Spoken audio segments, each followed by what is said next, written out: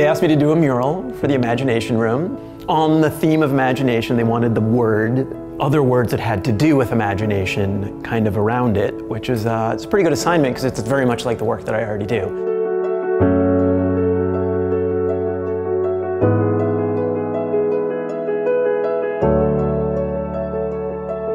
Even the idea of imagination, I was able to come up with the words pretty quickly. To me, with kind of the metaphysical stuff that I'm interested in, imagination is this kind of concept that's what makes us different than other creatures. That's why because we can imagine all of this stuff around us, it's why we make all these things that other animals don't make, which is very interesting. It kind of goes into all, the idea of thoughts or consciousness and where it comes from, and not only that, but why. So it's very it's exciting for me to be doing that. I've got a week to do it, and hopefully that will be enough time, because I live very far away.